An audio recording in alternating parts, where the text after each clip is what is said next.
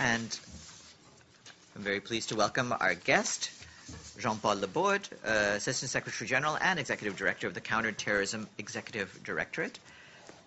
And, of course, this is a time when the UN system has been moving forward in the last weeks on the issues of counterterrorism. So I'll turn the floor over to you. Thank you very much for having hosted us today. First of all, let me congratulate the new UN Counter-Terrorism Coordinator, Ambassador Vladimir Ivanovich Voronkov, who will take soon his position. And I can assure already today that we will do our utmost in the Security Council with our analysis and assessment tools to help and to assist him in the coordination as it should be, and finally to deliver whatever has to be delivered as one UN against terrorism, which is a global threat. And of course, this global threat has to get much more attention. Even the attention was there, but even more attention due to the recent attacks everywhere in the world. I wish to brief you today both because it has been a while since I last did so, and because the Counter-Terrorism Committee later this afternoon will hold a special meeting on how we can enhance international cooperation against terrorism, especially in the fields of international judicial and law enforcement collaboration. The meeting this afternoon marks the first special meeting dedicated to this theme by the Counter-Terrorism Committee since the Security Council unanimously adopted Resolution 2322 last December on enhancing international judicial and law enforcement cooperation in order to strengthen the international response to terrorism. For your information, the briefing this afternoon is open also to the UN accredited journalists. That's something that I have to tell you. And it starts at 3 o'clock, conference room 3, and will also be webcast. Before going into details on the international cooperation against terrorism and the subject matter of the meeting of this afternoon, allow me before to provide you with an update on Daesh ISIL, because there are significant developments on this front. Compared to 2.5 years ago, Daesh now controls an area approximately half of what the terrorist organization did in January 2015, the half of it. The number of ISIL fighters is estimated to be between 12,000 and 20,000, but some other sources say that there are only 7,000. So I made this balance around 12,000, which is something that, according to all the sources, should be correct. Daesh is also at a critical moment in terms of its financial situation. The group has suffered a reversal of fortune over the last 16 months, and most of the group's funding comes from taxes now and coercive extraction from agriculture and or commercial activity. Estimates of revenue streams are always challenging, but we know that income from oil and gas, which has been a mainstay of ISIL funding, is strongly reduced. And this is, among other factors, due to the effective and sustained effort from the air and on the ground. According to some estimates, ISIL's net profit annually is down to $13 million. And increasingly, Daesh Core has started urging its affiliate to be more self-sufficient and proactive in developing their internal revenue streams. In addition, Daesh has also drawn income from antiquities, smuggling, sale of electricity, exploitation of mineral resources, external donations, kidnapping from ransom, and human trafficking. So you see the side now of what we call organized crime linked to ISIL more and more. And the US, finally, the UN Office of the SRSG on Sexual Violence in Conflict has documented instances of the selling, gifting, and trading of women and children among fighters, which is also another source of revenue and income for ISIL-Daesh. Despite its numerous setbacks, Daesh continues to demonstrate its capacity to adapt, and this is a problem that we have to face now, in particular by shifting its focus away from the conflict zones of the Middle East to enable or inspire attacks against soft targets in other countries. Recently, we have seen a number of terrorist attacks across several locations. And I don't want to cite them because otherwise I will privilege one against the other one. So it means that, unfortunately, it's all over the world. There have been also many, but less known examples of foiled terrorist attacks since the adoption of Security Council Resolution 2178 from September 2014 on stemming the flow of foreign terrorist fighters, abbreviated FTF. In light of this shift in the way ISIL generates and uses funds, the international community will need to adapt. Even if Daesh no longer controls territory, control any territory even, it is expected that the group will continue to use extortion and criminal activity as a funding tactic, and member states have indicated that ISIL is likely to depend more on kidnapping from ransom, especially as journalists and aid workers return to liberated regions. That's also something that you have to understand. In addition, ISIL may increase its reliance on external donations to secure further funding. More important, ISIL has planned for the day after with investments within the conflict zone as well as the wider region, which can serve as a source of funding or other sources drying up. And the access of the foreign terrorist fighters to their home bank accounts, even after they have traveled to the conflict zone, remains a problem, with fighters or facilitators withdrawing funds using ATMs near the conflict zone, but also having families or friends back home as proxies who could get their money from their account and then send the money through informal channels.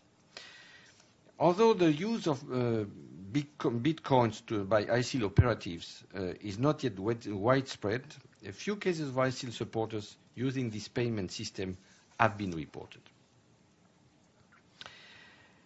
And in terms of foreign terrorist fighters traveling back to their countries of origin or residence, it is estimated that around 40 to 50% of all, for example, the European foreign terrorist fighters have returned. But it's not only the Europeans, there are also people coming from the other countries and other parts of the world. And this poses a host of challenges for many countries in the world. And the current wave of returnees, the one of now, is likely to be even more dangerous than the previous one. Many of the FTF within the current wave of returnees have been really fighting for years, and they are probably the most dangerous fighters and the most skilled fighters that will return now. So it means that we have to really look into the matter of border control, control of the passports, etc. And in order to prevent their foreign terrorist fighters from returning home, at least 25 countries in the world have enacted legislation enabling authorities to withdraw the citizenship or invalidate the travel document of persons involved in terrorism. But such measures, we have also to understand that, may prove counterproductive to long-term global counterterrorism efforts as they tend to simply shift the problem to another country and will delay finding of sustainable solutions. This is why the meeting of these 2 days is so important, to really make the countries understand that international cooperation is the key to respond to this threat, to this new type of threat of the returnees, of the funding, etc. And states must further strengthen their cooperation to prevent terrorists from finding safe havens and from operating anywhere with impunity. Through the unanimous adoption by the Security Council of its Resolution 2322 last December, which we'll discuss in this special meeting this afternoon, the Council called upon states to put in place a number of tools for improving their international and judicial cooperation. And this includes, for example, sharing evidence, conducting joint investigations, and strengthening mutual legal agreements. One point I want to share with you is that, for example, yesterday in the technical sessions on biometrics, ICAO shared the advantages of establishing one single database for passports. That's something that's very important. And using ICAO for this purpose, member states have one point of contact for biometrics instead of over 36,000 bilateral agreements. So that's really something which has to be underlined. And finally, the Council also encouraged states to consider extending access to and where appropriate integrate into their national systems Interpol 24/7 police information network beyond the national Central Bureau. You have to know that, for example, Interpol databases on the foreign terrorist fighters has information on almost 15,000 individuals. And the total of the information that Interpol has at its disposal is 68 million records provided by 174 countries. So this is why we need this cooperation, and this is why I think that there is no doubt that the list of concrete actions in this area of international and judicial cooperation is a key. Not only we have this meeting this afternoon, but we had also sessions yesterday and this morning among the practitioners to start this exchange and to see how much we can use the Security Council resolutions, not only from the point of view of an obligation for member states, but also as a tool for cooperation for member states. Thank you very much. I will now stop here, and I'm happy to take any question that you have, that you may have. Thanks. And if you can all please speak into the microphone and identify yourselves to our speaker. Yes, Abdul Hamid. Thank you, Monsieur Laborde. My name is Abdul Hamid Sayam from the Arabic daily Al-Quds Al-Arabi. Thank you. I have two questions. First, about the perception of terrorism. Once it is mentioned, automatically it is like describing Muslims. How can you do some re-education of the public that to make sure that the word terrorism does not mean ethnicity or any religion or any terrorist is a terrorist as an individual, but not the religion he or she belongs to. The second, there is attempts, especially by some countries, to mix between terrorism and the rights of the people to resist occupation and foreign domination. It's spelled out in the UN Charter and in many resolutions that the peoples under occupation have the right to resist occupation. I could refer you to many resolutions, including 32, 36, and operative paragraph number 5. That is the right of the people to resist occupation. However, nowadays, there are some countries, first and foremost Israel, to mix between the right of the people to resist and to label it as terrorism. Everything is terrorism. How can you make the distinction between the right of the people to resist occupation and international terrorism? Thank you. Can I answer the question, or I take another one? I can answer the question.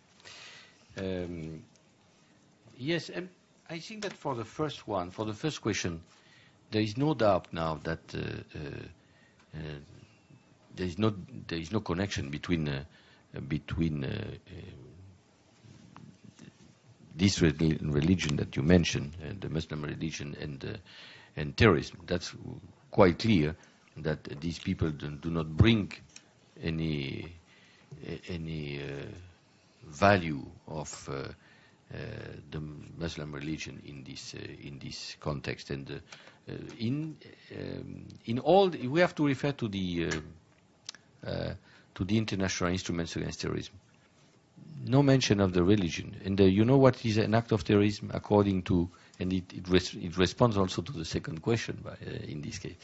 An act of terrorism, terrorism is an act of terrorism according to the UN, which is listed in the conventions with a specific intent, which is to coerce a government to do something or not to do something, or to intimidate the general population. But it has to be linked to the offenses which has been committed. Means, for example, murder, and each of these acts are not at all linked to any type of resistance, etc. This is where you have to make the distinction. We have to be really very legalistic on this issue, and that's the answer that we should have. Joe? Well, first of all, just follow up on that question and my main question. Would you concede, however, that at least an interpretation of jihadist ideology that's rooted at least in an interpretation of the Quran and so forth has helped fuel, at least by the admission of the terrorists themselves, many of the terrorist acts that we're seeing, including the one yesterday, the attempted one in Brussels? So that's my first question. My other question is, you mentioned about integrating into it sounded like a centralized database. Sorry, excuse me? It sounded like you were talking in your remarks Interpol about database, yes. Yeah, Interpol, and you were also talking about other information in terms of passport information, biometrics, and so forth. It sounded like you were talking about a centralized, integrated system accessible by many countries. Are precautions going to be taken to ensure against hacking by terrorists to get access to that information, to manipulate it, and exploit it? So if you could speak to that, I'd appreciate it. Thank you. Oh, okay. On the first one, I want to refer 1 minute to the history of my country. In the 16th and 17th centuries, we had this fight, this terrible civil war between Protestants and Catholics, and each of them were saying that they were interpreting well what God was saying.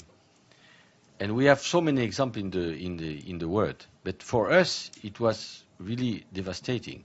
And there is a connection with the history of this country, by the way, because they created the Protestant who escaped. They created New Rochelle, c'est La Rochelle and New Rochelle. So I don't think that you can base any true fight or whatever, saying that you are, based your fight on a religion in a real interpretation of this religion. I don't think so, and we have so many examples So you can take the example of the Muslim religion. Okay, you take this example here, there, etc. Okay, that's probably you have to make an analysis which is much more, let's say, deeper, where it comes from, perhaps also the economic, the history of these countries, what is coming now. Also, we have to distinguish what we call and this is something that we have done, counter-narrative, and this type of claim about the Muslim religion by the jihad. We had these days, some days ago, we had a resolution 2354 on the counter-narrative, because we have to really make sure that this counter-narrative is well propagated at the worldwide level, and really say, no way, cannot be like that. You have to educate. You have to use the services of UNESCO, which is very involved in that, to have this dialogue among the religions. We have also to go into all the issues related to development. So there are many means. Probably we should not even singularize one. It is really something that it is needed at the global level. So it means that jihadism, whatever they do and take whatever part of the Quran they want, is not linked, in my view. It's an advantage they take for whatever, and that's it. Hacking. Whatever you have said, well, we had a very important meeting of the Counter-Terrorism Committee a few days ago, in which we had a very interesting presentation from Interpol, because I refer to the Interpol database, and they really said that they are really well protected against the hacking. Second, the countries which want to share the information, it's on willingness. You want to do this or you don't want to do this. The protection is key, and you are right to say that protection is extremely important, because we need this cooperation. There is no way we need it. If you have somebody who leaves the country to go, because what they do is broken travels. If you have somebody who leaves the country to go to another one, etc., you have to know, because before the person, is in the plane, you have to know that this person is really a danger for the other passengers. If you have not this information, you cannot do that. And many of the flights are, unfortunately, the majority, not the majority, many of the flights are international. So if you don't know who is getting into the plane, that's a problem for us, for all of us. Okay. Sylvia?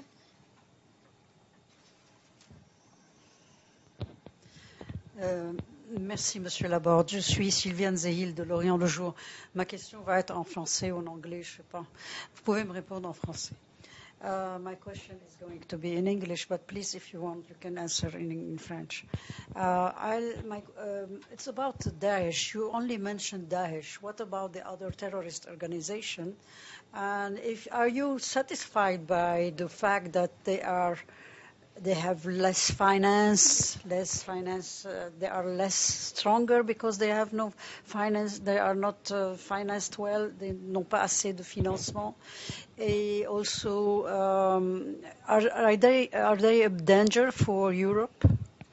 Because they are more of the other organizations or this no, one? Daesh. Okay. Est-ce que Daesh maintenant représente un danger pour l'Europe? Le fait qu'ils se sont éparpillés. Yes, of course, it's a danger for Europe. It's a danger for everywhere, because they can be éparpillés, as you said, spread out in many countries in the world. No, I wanted to mention Daesh more specifically because there is a significant change.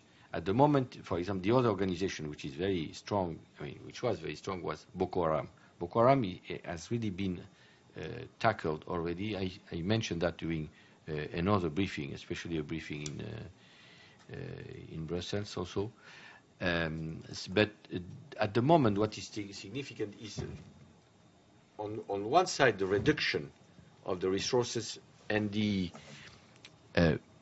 so-called fighting capacities of Daesh, but in the same time also it is my duty as the head of the Counter-Terrorism Executive Directorate, which is the independent body for the assessment and the analysis, to tell you that this reduction at the moment also provokes a kind of spread of all these fighters which are going back to their country. Of course, as I said, between 40 and 50% are back already, but that was less dangerous. Now the danger is still coming from the people who are still there and who would like, not even that, who will be forced to leave these places and go back or go somewhere else, to other places in which these people are well trained, can really create a danger for many countries. And this is why we have this meeting on international cooperation, because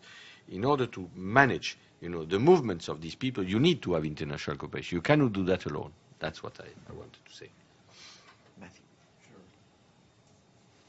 Thanks a lot. Matthew Lee, Intercity Press. Matthew, I know you. Nice to see you. I wanted to ask you about, you were saying efforts that countries make not to have former or ISIS fighters return to their country. There was a long article in the Wall Street Journal at the end of May about French special forces advising Iraq how to essentially execute French nationals that have joined ISIS and making sure that they never return in that way. And I wanted to know, it seemed like, I mean, it's a very detailed, it had a lot of sources. Is that in fact taking place? Is that something that the UN, when you saw that article, are you concerned about that approach by European countries trying to not only, travel documents? I mean, it's one thing, I guess, to kill them in the middle of a battle, but this sounded like targeted attempt to kill them so they don't return. And my other question was about this. Just today they passed the resolution on G5 Sahel, and very much couching it, very much presenting it as a fight against terrorism. So what can you say about the actual target of that force and comparing it as a danger to mostly ISIS, which you've been discussing here? No, what I want to say about that, is that we have to prove, in order to be more efficient, we have to prove that international cooperation can work. This is what I want to say. And I will not depart from that place. I mean, you can have information here, there, etc. But what I have to do is to really underline that if you want to, do the work against the international organizations in the way that the UN is meant for, you have to increase international cooperation in criminal matters. This is what I want to say. That's where we need to make an effort. At the very moment, let me tell you frankly that the international cooperation is not sufficient. International cooperation, in a way I conceive that, is not sufficient. You have many countries of the world, just an example, which have ratified many conventions, many protocols, and nothing in the legislation reflected about this convention and protocol. How you can have international cooperation in this case? So in this case, you go other ways. But this is where we have to say, hey, we have to go through international cooperation. We have the resolution of the Council. We have to strengthen that. And my point is that during these 2 days, technical meetings, yesterday and this morning, I am very encouraged by the fact that many of the representatives of not only international organizations but also member states are really willing to do that. And that this is something that we have to push, because if we want to have to put an end one day, not today of course, but one day, to the international terrorism, we have to strengthen these methods and mechanisms. I just wanted to ask specifically about. I mean, first of all, did you see the article? Do you know the article that I'm referring to? Article or not article, I will do the same answer, because right. My point is that I want to go into that direction, and this is why I am not a judge in this position. You know what I mean? I am a judge in my country, not here. So this is what I have to say. I want to say this is the job of the UN is to promote that one. That's what I want to say. Majid? Thank you, Farhan, and thank you, Mr. Laborde, for this press briefing. I want to have two questions. The first one is related to the definition of terrorism. The new General Assembly approved Counter-Terrorism Office is based on the global counterterrorism strategy of 2006, which is, I believe you would agree, it's fairly broad and it doesn't define who's terrorist and who's not. I just want to understand, is that office will focus on countering terrorism as defined by Security Council resolutions who are terrorists in the list, or the definition going to be broader? Because, as you know, the list of Security Council is way more limited of the terrorist group than certain member states who consider which group is terrorist and which is not. And the second question I want to ask is, you spoke about what's going on the ground in Iraq and Syria, and ISIS almost losing control of most of what they were controlling in Iraq. What is the next phase of ISIS operation look like? There are talks about that they are moving to their operation to cities, having more attacks throughout Europe and other major capitals where we are seeing. Can you give us more idea about this? Thank you. Okay. Concerning the definition of terrorism, the office, the strategy, and the Security Council resolution, actually you have 4 issues in your first question. Definition of terrorism at the moment in the UN is what? Is terrorism, yes, I know what is terrorism for the UN. Terrorist is the act of terrorism as defined in the conventions. You understand me? You have 19 instruments which define specifically the acts of terrorism. So these constitute the body, the corpus juris, let's say, of what the acts of terrorism are. The list is something different. You list in a manner which is a preventative manner. Preventative manner means that you list the person and the organizations, and you don't allow them to transfer funds or to travel from one country to the other for the people who are part of this organization. That's it. Now, you say all the organizations are not listed. Yes, but still each of the individuals who are part of the organizations can commit the acts of terrorism as defined in the convention. That we have completely forgotten very often. And this is not true. This is not good. We have to insist on the fact that if you want to have a good international system, you have to have these acts of terrorism as defined in the convention as the basis of our actions, which, by the way, cover all the acts of terrorism. And I want to refer also to, as an example, I used to be the head of the Secretariat for the negotiations of the Transnational Organized Crime Convention. You have no definition of transnational organized crime. You have the acts, you have the transnationality, and then you have the phenomenon of the transnational organized crime. It's the same for terrorism. So that's the point. Finally, the next step. I describe that not only for Europe, but I think that this is, it is too much Europe-centric, I would like to say, what we speak about. So it means that all the countries in the world, I mentioned some countries in Asia, but of course also the countries of the Middle East or the countries of the Gulf, can be the victims of these returnees. And I just have in my mind some countries even of the Gulf in which they have some returnees and which have been under threat of terrorist attacks. So the next step is really that ISIS, I would like to say, comes back to a more traditional way of committing acts of terrorism underground. That's what is not the fight confronting the whatever type of forces, but it will be a fight as it was in the past, especially as it is now, like in many places in which you have these terrorist attacks. On my first question, Mr. Laborde, I don't believe I was clear about my question. I wanted to understand that I'm sure you know that, for example, Russia, United States, and other members have different definition on who's terrorist and who's not. No. In this body, in this counter-terrorism, they do actually. Russia consider most of the parts of the opposition groups in Syria terrorists. The United States doesn't. Who decides who's a terrorist in this counter-terrorism? This is what I tell you, and I come back to that. In the UN, there is only one line of command. Means the international instruments. That's what the UN recognizes. The countries are sovereign. They do whatever they want. But as far as the UN, as long as the UN and as far as the UN is concerned, this is what we have. And I will always have the same response, which corresponds also to the rule of law and the international body of rule of law. We have these conventions against terrorism. Say, who has committed an act of terrorism? This one. Terrorist by explosive, financing of...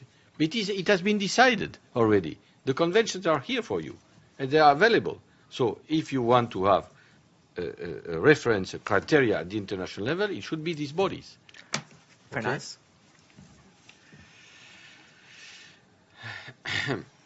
Thank you, Farnaz Fassi from the Wall Street Journal. I wanted to ask a little bit about Wall Street Journal. Wall Street Journal. Ask you about the new Counter-Terrorism office and if you have any operational details of the structure and how it would work and how your office will cooperate and work with them. And what do you think that they can do that you haven't been able to tackle in terms of international terrorism? Thank you very much for this question, ma'am. We at the Security Council, we have a very, let's say, clear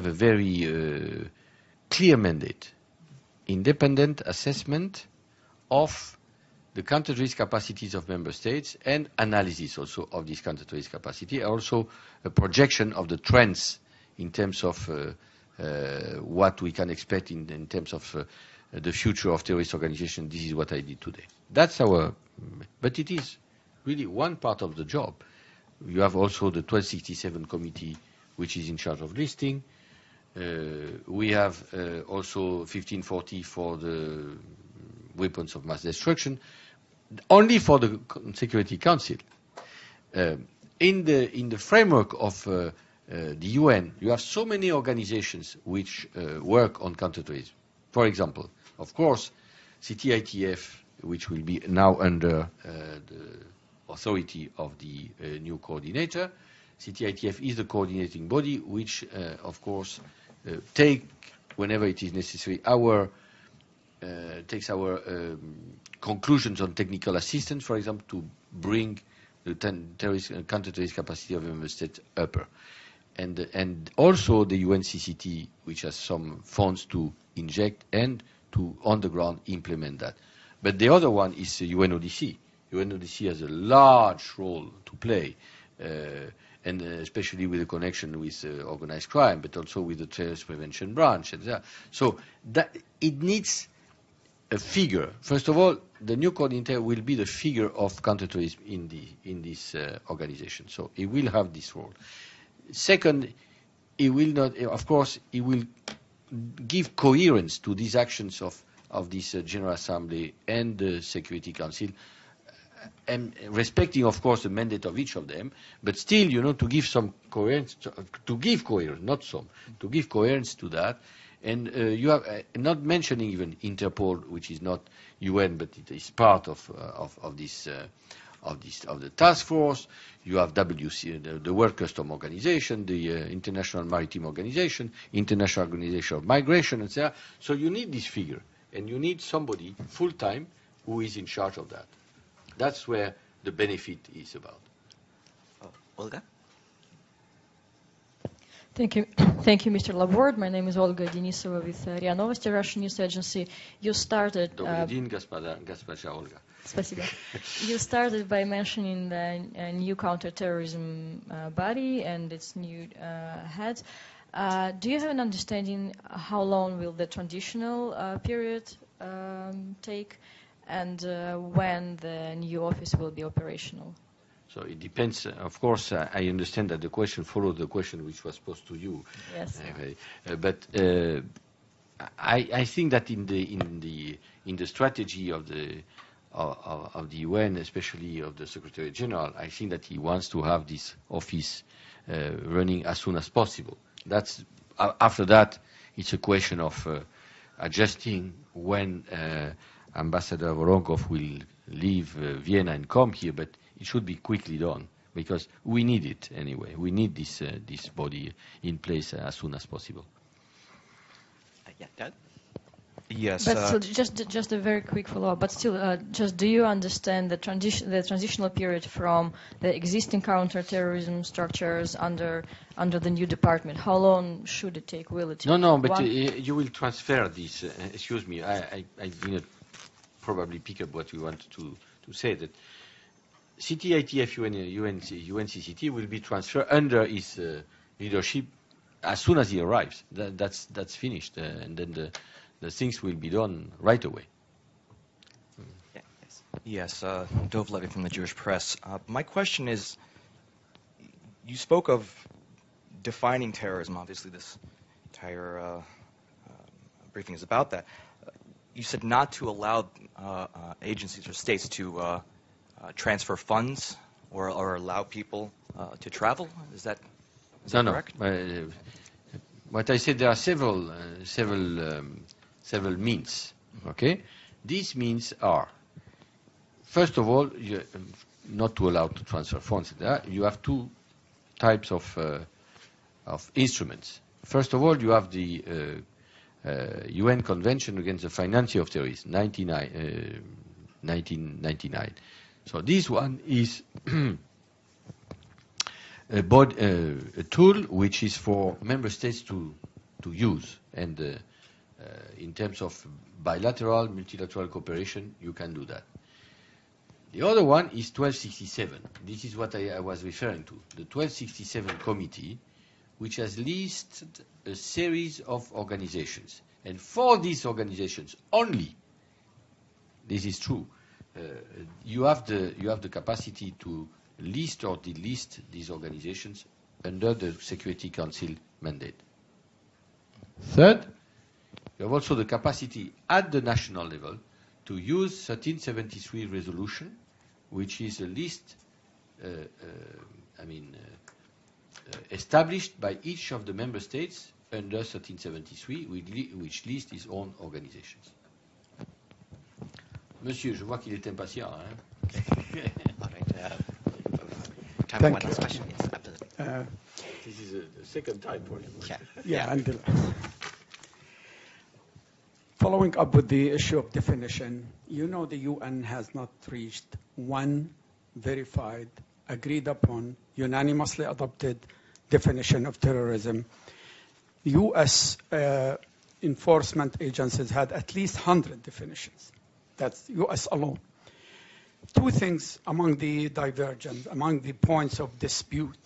One is homegrown terrorist, and second, state-sponsored terrorism. These are among the issues that dividing member states of reaching one single, unified, agreed-upon definition. Is your office concerned with these two issues? Why, when there is an act of terrorism committed by a foreigner or foreign religion or a minority religion, then it's classified automatically as terrorism, but if similar act committed by a local, then it's called crime or mentally deranged, or they find a different ways of getting out that act of being defined as a terrorist act. That's one. And second, state-sponsored terrorism. Why this is not included in the activities of the UN? Because what makes a difference between killing innocent through a suicide bomber or dropping 2,000 bombs on a residential area, killing the same number of innocent people? Thank you. I think that for the second question, you should refer to the not to terrorism. You should refer to international humanitarian law. That's where the states are under. This is the response to why you have it here. The first question is that when we speak about terrorism here, we speak about international terrorism. Okay, it means that when there is an international dimension in the implication of the terrorist act. For that, as you said, we have not. I don't understand, by the way, what means because I am a lawyer, I am a judge, I am a criminal judge. I don't understand the issue of one agreed upon definition. This, for me, we have all the acts, and in addition to that, if you want to really to respect human rights and rule of law, which is in this room probably that everybody wants to do, you need to have the definition of the acts of terrorism. Not terrorists per se, the acts of terrorism. And the acts of terrorism, they are defined.